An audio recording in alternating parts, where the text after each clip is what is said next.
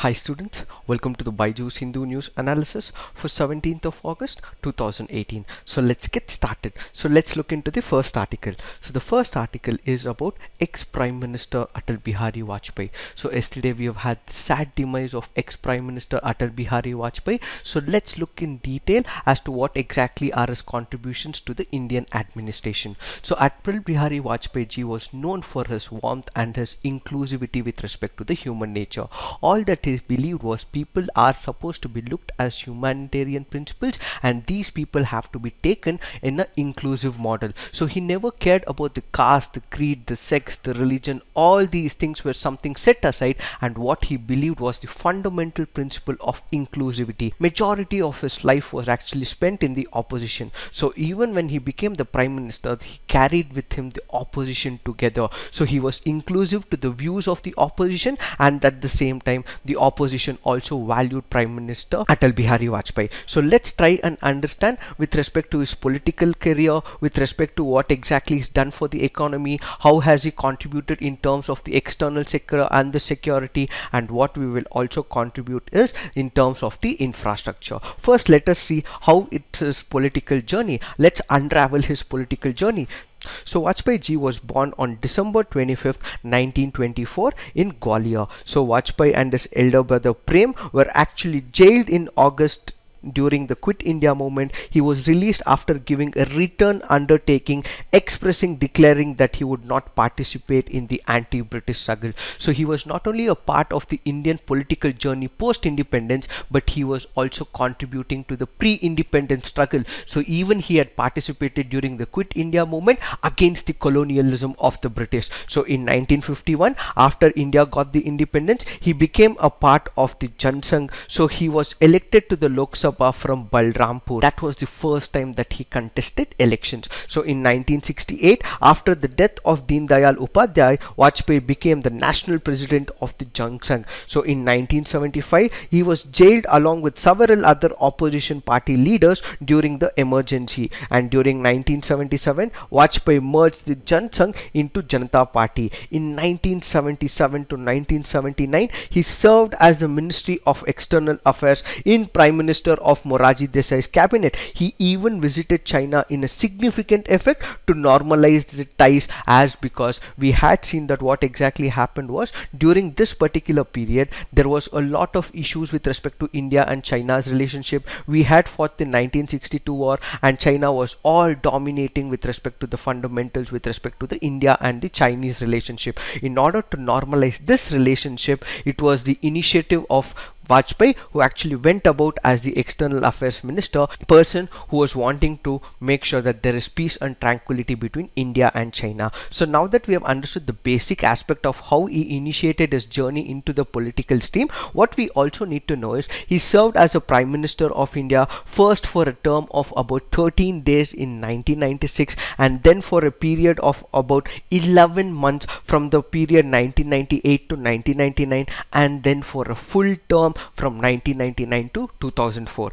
At the same time, what we need to know is that Vajpayee was also elected 10 times to the Lok Sabha from 4 different states. The first time was in 1957 from Balrampur, and then twice as a member of Rajya Sabha. So this was his political journey from the year 1957 till 2004. So what exactly is its importance with respect to the economy? So when we look into what exactly happens and how exactly the growth rate was there, what we will realize is that he has contributed a lot to the Indian economy. So he took Indian economy to new heights by introducing a number of economic reforms under his tenure. One of the major impact was the growth rate of 8%. So this growth rate of 8% was sustained for a larger period of his administration, and the inflation rate that was there was also kept under the check, and even the foreign exchange reserves was also flourishing. And all this happened when India had a lot of troubles. Let's see what exactly happened. India had an earthquake in 2001 in Gujarat, and then we had number of cyclones in the year 1999 and 2000.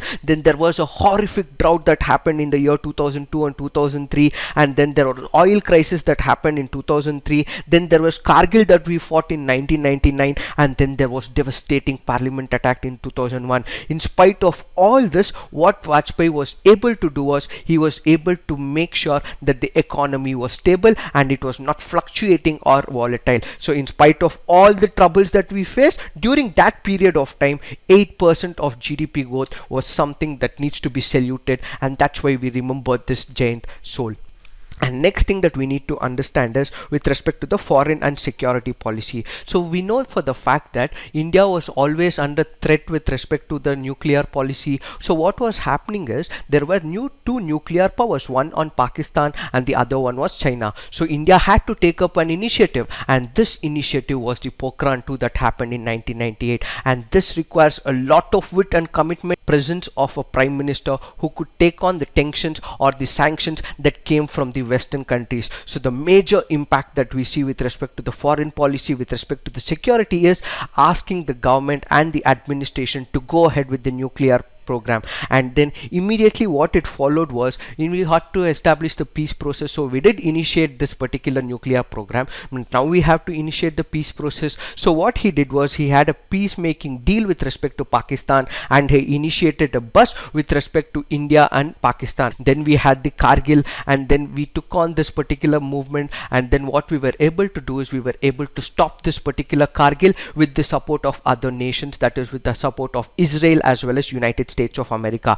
And then what we see is a peace deal that happened after this particular Kargil, when Pervez Musharraf actually came down to India in January 2004. So from all these things, from 1998 nuclear testing to free bus in Lahore to 1999, and then the Kargil that happened a couple of months later, and then what we see is a peace deal that happened within Pervez Musharraf and actually Vajpayee administration. All this says that when it comes to the national security, he was ready to take on the risk, and at the same time when it was serving the humanity, when it has to serve the moral perspectives where India believes in the principle of Shanti, so what he did was he wanted to lay a humanitarian perspective, and he established the peace credentials between all these countries. And at the same time, when it comes to the infrastructure, he was one of those persons who always believed that in case India had to develop, infrastructure was one of the core and the backbone of the economy. So what he did was he made sure that the infrastructure was actually developing at a much larger scale than what happened in the previous administration. And one of the most important plans was with respect to the Golden Quadrilateral. So the Golden Quadrilateral actually connected the north, south, east, west with respect to India. This Golden Quadrilateral, which was actually planned up with respect to north, south, east, west, connecting all the zones, the Chennai, the Kolkata, the Delhi and Mumbai, through a network of highways which was connecting actually the urban sectors. So you need something for the village sector.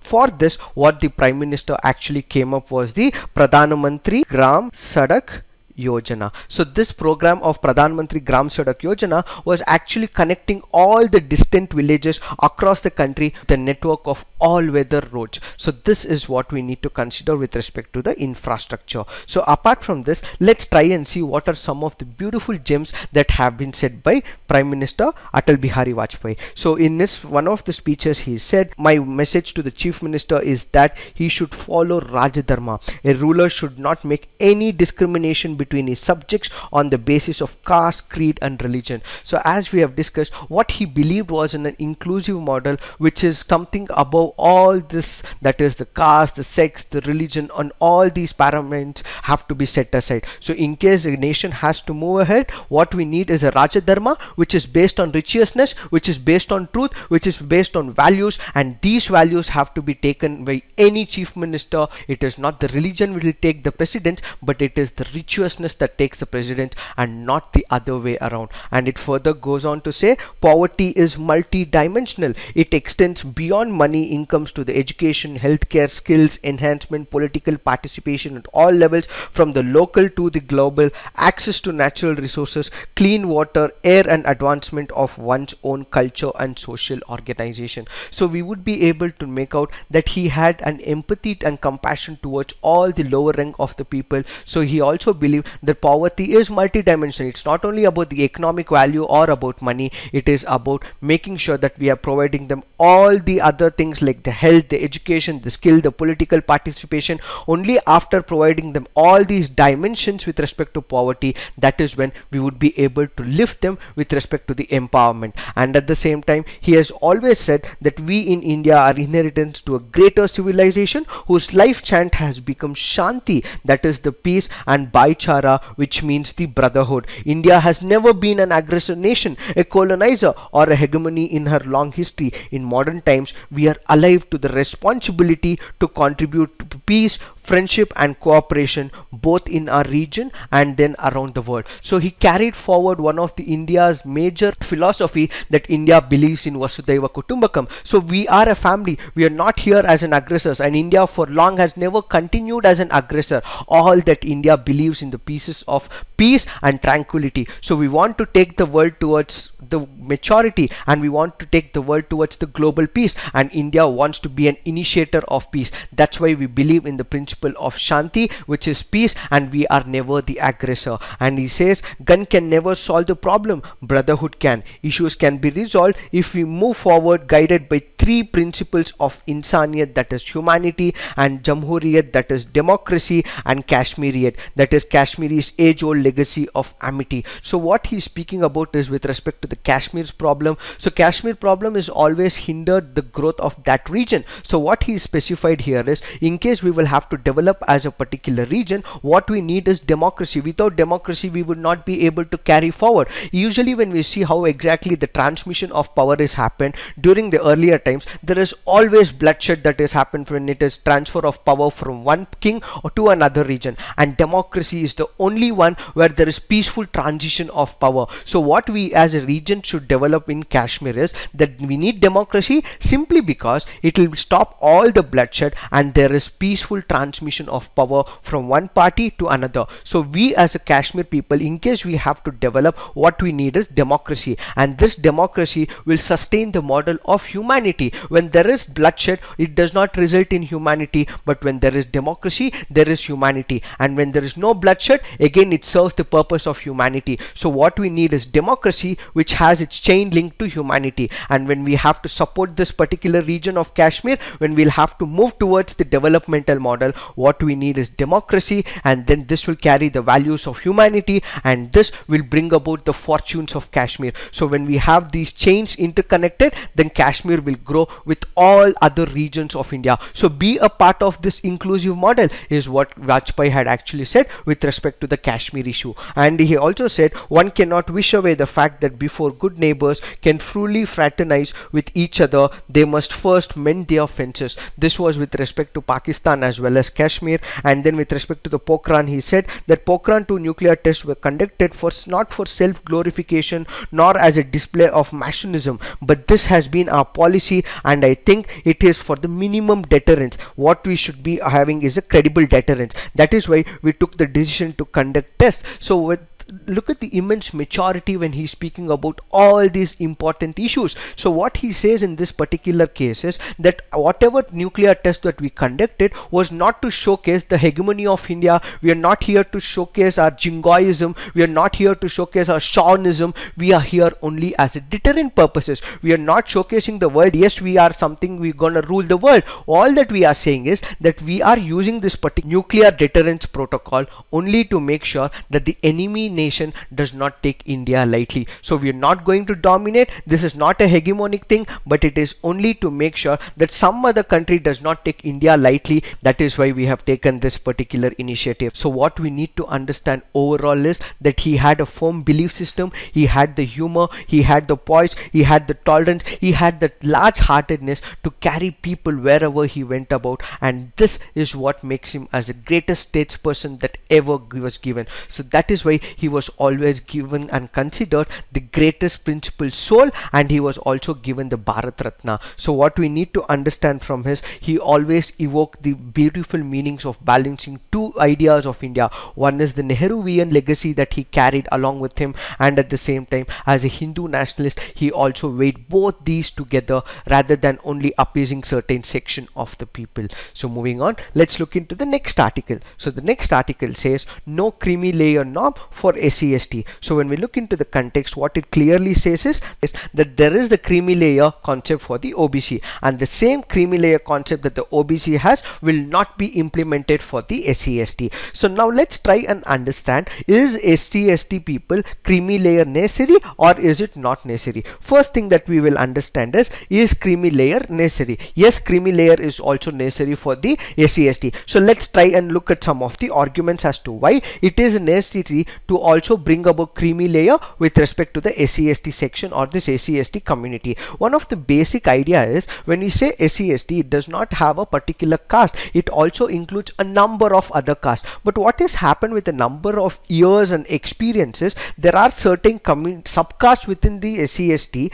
who have actually taken majority of the benefits. So it is these people who are actually claiming the quotas within the SC/ST domain, and they are extracting all the mileage with respect to the SC/ST reservation. So what is being thought of is, because it is only a small group of people who are actually benefited from this particular policy, why have the particular policy? So instead what we need to do is, we need to bring up this particular creamy layer. Why? Because it is only this particular subcaste which has been taking the particular reservation over a long period of time. So if these people who are actually settled, and if these people's wealth status has actually improvised over a period of time, why provide them the reservation is one of the arguments. So in order to make sure that these people who are wealthy, these people who have the economical status and they have stabilized their whole dimensions of their life, needs to be taken out, so that other people who do not have all the stability and the economic provisions and the empowerment needs to be given these provisions. So there is certain section,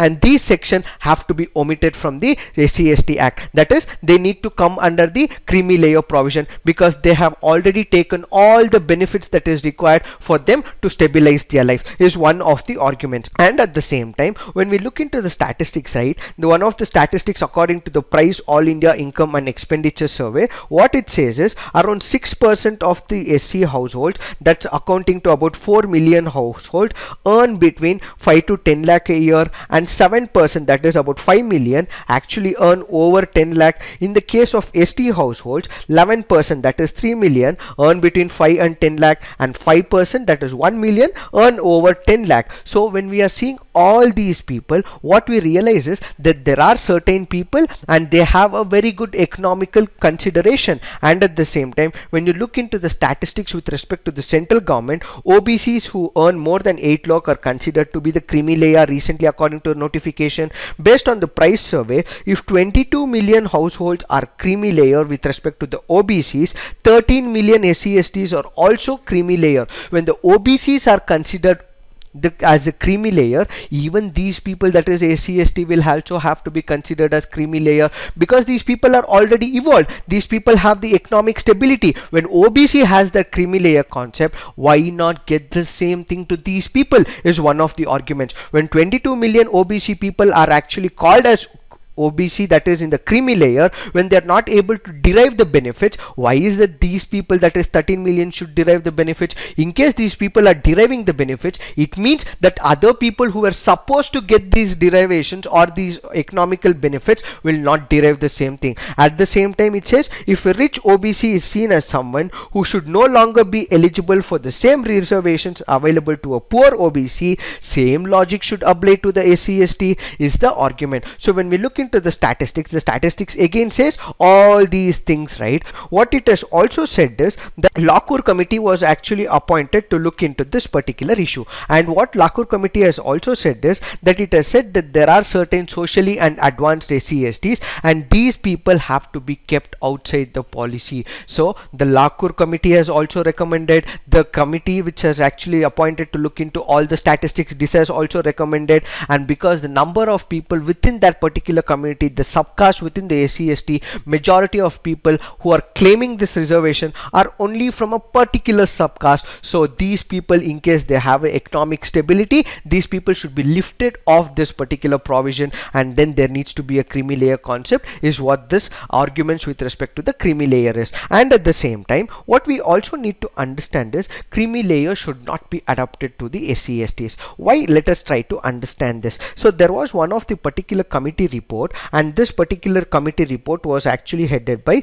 Thorat. So what exactly happened was, Thorat actually headed this particular committee, and they went about a research in the area of Delhi. So what exactly happens in here is, there were certain people who are, let's say for example, all the scheduled castes and scheduled tribes, in case they had to take or rent a particular home, they were asked for their caste names. So in case they were from a particular community belonging to SC and ST, they were not given house for rent. So what is happening is, there is social discrimination that is happening. So what this committee that was appointed to look at is decided was, there is a lot of social discrimination with respect to the SC/STs that is happening. Even for renting a house, the caste name becomes a very important prerogative when it comes to certain regions and certain people who actually started associating caste with actually renting the house. So is it not something inferior? Is it not something discriminatory? Is it not something which is against the fundamentals of the constitution? And because it is violating all these principles,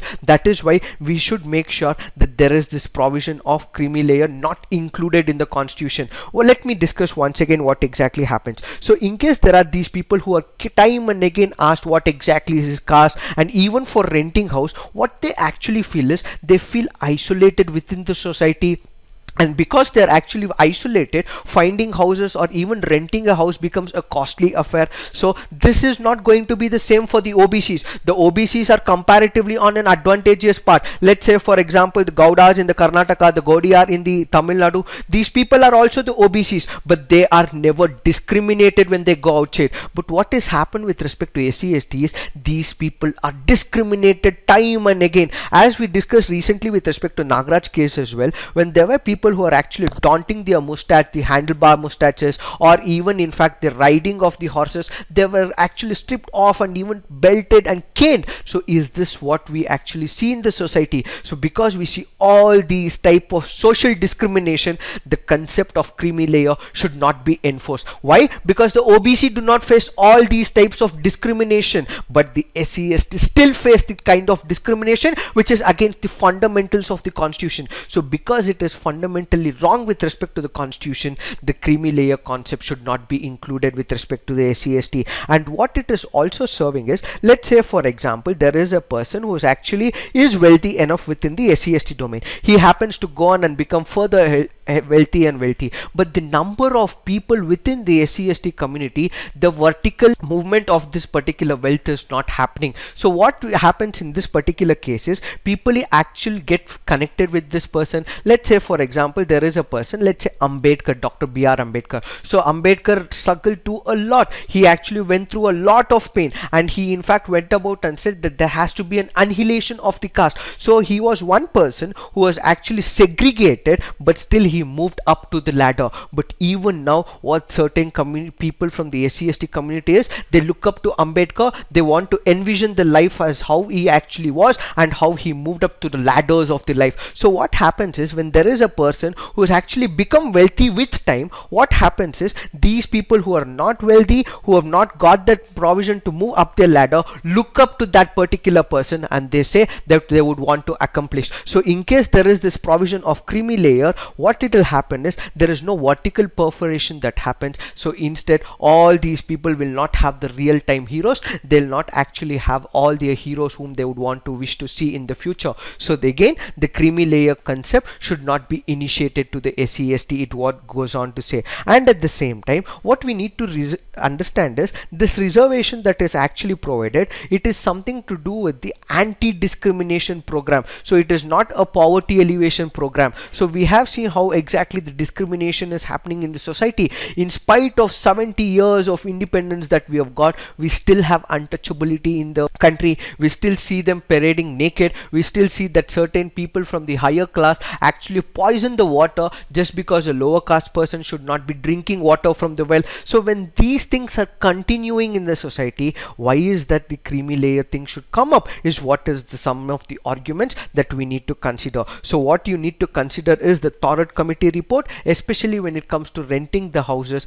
There has been a lot of discrimination. So when there is discrimination, and when this discrimination has to be sorted out, what we need is the creamy layer should not be enforced. Why? Because there is a lot of social problems, and this social problems can be addressed only when there is the concept of reservation, and this reservation should not have any creamy layer. You cannot compare the OBC and the SC/STs, because the SC/STs are people who are discriminated, but the OBCs are not the people who are discriminated. So the OBCs are rich landlords in certain areas in few regions. Let's say for example the Marathas who are wanting to ask the reservations, they are comparatively on the smarter edge, but at the same time the SC/STs have been pushed lower and lower in time and again, and this is why the creamy layer concept should not be introduced. So what exactly is the conclusion? So even in case you want to actually come up with this particular creamy layer, what the government should do is it should actually conduct a survey. So there are number of subcastes within the SC/ST. So those subcastes which are actually well settled, who have economic stability, they have all types of economical background, and they're able to support even the social discrimination,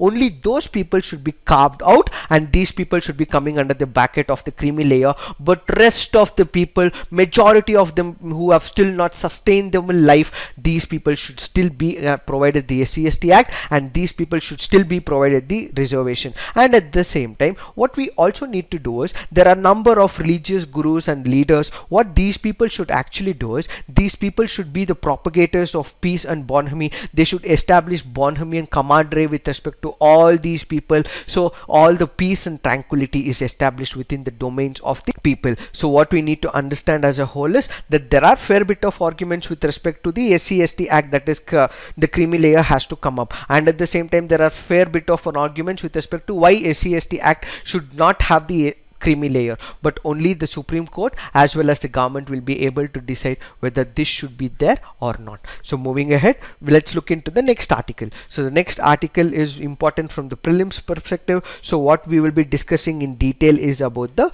Bhitarkanika Park. So what is important here is, it is a national park which is located in Kendrapara district of Odisha. So one of the major important points from the prelims perspective is, it is located in Odisha. So the national park is surrounded by Bhitarkanika Wildlife Sanctuary, Gahirmata Beach and Marine Sanctuary lies to the east, and separates swamp region over the canopy of mangroves from the Bay of Bengal. Thus it is in the vicinity of rich biodiversity. The park is home to saltwater crocodile. They have asked in number of prelims in the fact, so kindly remember this. So the white crocodile, Indian python, king cobra, black ibis, darters and many other species of flora and fauna. The national park and wildlife sanctuary is inundated by the rivers of Brahmani, Baitrani, Dambra as well as Patsala. So this Kalibanjia island, spread over 8.5 square kilometer, a place in Bhitarkanika, has attracted the attention of foreign scientists as it possesses 70% of the total mangrove species of the world. So kindly remember this fact. Where exactly is Kalibanjia located? It is located in the forest of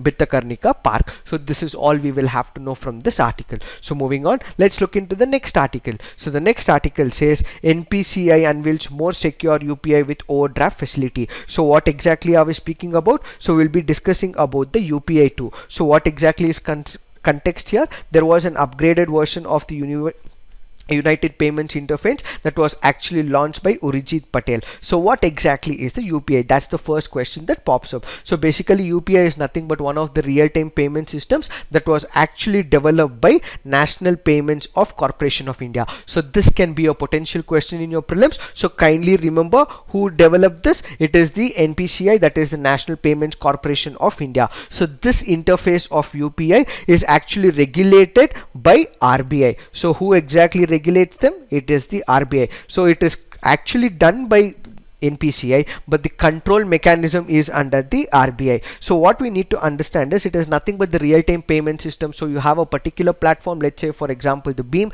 So all the bank accounts will be linked to this. So you'll be able to channelize or send money from one bank account to another without even requiring the IFSC or for the example the account number and so on. So you will have a UPI ID. Just because you have a UPI ID, you will be able to transact the transactions with respect to one person to another without having all the account details with respect to the UPI. So what exactly has happened with respect to this is there has been some important updates that has been added, and that is the upgradation of UPI 1 to UPI 2. So let's try and understand what exactly these things are. One of the first things that we need to understand with respect to this article is first is the linking of the overdraft. So what exactly happened in the UPI earlier model is, that is the first model is that they did not have any provisions to link the overdraft account. It was only to do with the savings account. So in case you had to link your UPI account, it was only restricted to the savings account, and there was no provision of linking the overdraft account to your UPI ID. So what is being provided in this particular case is that the customers now will be able to transact instantly. That is, even in case they don't have an amount in their balance sheets, in case they don't have a relevant deposits within their savings account, they'll still be able to have the transaction with the linking of the overdraft. The overdraft which was not there in UPI 1 has been provided in UPI 2, so he'll be able to transact even without the amount that is laid in his savings account. And next important thing that is there with respect to this is the one-time mandate. So what do we mean by it? Let's say for example there is a particular commitment between you and Flipkart. So you actually enter into an agreement that you say that you would actually want to buy this particular product, and it goes on an EMI basis. So what you're doing is you're promising Flipkart that you're paying EMI on a monthly basis. So you have taken a particular product and the product is with you, but you also promise the Amazon or Flipkart that you will be paying this particular product's EMI on a monthly basis, that is on first. So what you are doing in this particular case is it can be used in cases where the money is actually transferred while you have already committed to a particular cost even before. So on the first of every month there is this particular cost that you will have to pay. So Amazon or Flipkart will be able to take away money on this particular date until you pay the EMIs for that particular product. So what you would be able to do is you would be able to enhance this functionality. This was not there on the earlier UPIs, but what you have right now is you would be able to enter into a commitment, and you would have taken a particular product, and then on the initiation of this agreement there would be particular amount that will be detected on a predetermined agreement that you enter with respect to the merchant. And the third thing that we would be able to understand with respect to the feature is invoice facility. Let's say for example you do not actually trust one of the persons or that particular market person. So what you initiate in this particular process is that you would ask him for request for an invoice. So he would be able to, usually what exactly happens is the invoice is sent after a particular product is delivered, but you want to know whether that particular merchant is actually on a safer ploy or not. So what you do in this case is you request the merchant to send the invoice much prior than what is happening right now. So the merchant or the market person actually sends the invoice, so you'll be able to check for the authenticity of this particular product. So you would be able to check whether the product is real, fake, real, truth or anything, and then in case you feel only the product is truth, that is after that merchant or the market person has actually sent the invoice, you would be able to particularly book this particular product. So this invoice was not there in the earlier product, but now what you have is that the customers would be able to actually check this particular invoice sent by the merchant prior to actually making this particular payment. And the next thing that we would be also able to understand is there will be signed intent and QR. So with respect to this, what was happening is there were certain provisions where the QR could have actually been changed. So what you would be able to do is you would be able to check the authenticity of the merchants while actually scanning the QR or the quick response code in this particular case. So what exactly is the significance? So when we look into the significance, what exactly we realize is that transactions were faster, and it will become much faster. It will be much safer because we could be able to check the authenticity. We would be able to check the authenticity of the QR code, and at the same time, in case there is tampering, then the receiver, that is we who are actually going to receive a particular product, we will be notified the same. So it it is much safer. So major two significance are the faster and the safer transaction. So moving on, let's look into the next article. So the next article is to do with scientists to test land for LIGO. So we have discussed this n number of times. So what we will be discussing in detail is with respect to the prelims facts. So let's try and understand what exactly it is. So when we look into the context, it says the government of India has given in principle approval for the construction and operation of the laser interferometer gravitational wave laboratory India,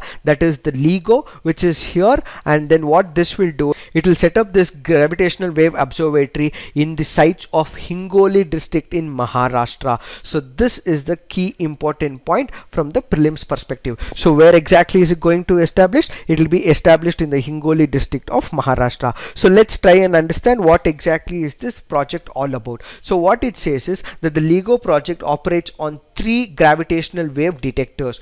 2 are at Hanford in the state of Washington, northwestern USA, and 1 is at Livingston in Louisiana, so the southeastern USA. And currently these observatories are being upgraded to their advanced configurations. So what we need to understand from the fact is that the proposed LIGO India project aims to move 1 advanced LIGO detector from Hanford to India. And this LIGO India project is an international collaboration between the LIGO laboratory and 3 Indian institutions, that is the LIGO India Consortium, which includes the Institute of Plasma Research, and then we have the Raja Ramana Center for Advanced Research, and then the IUCAA Pune. So all these are in collaboration to make sure that this project becomes a successful one. And the LIGO lab would provide the complete design and also the key detector components. To Indian scientists would provide the infrastructure to install the detector, and it would also be operated by LIGO India as well as LIGO TAB. So this project is piloted by